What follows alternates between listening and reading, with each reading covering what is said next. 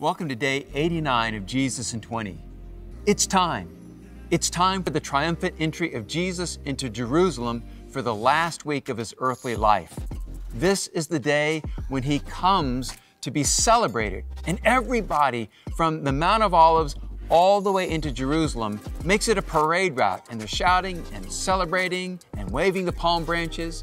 And it says in Matthew 21 verse 9, Jesus was in the center of the procession and the people all around Him were shouting.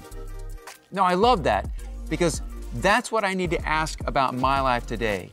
In all of the shouting and all of the stuff that goes on in my life, is Jesus in the center of the procession into my life? In other words, all that comes into my life, all the distractions, everything that happens to me, is Jesus in the center of what proceeds into my heart, into my life?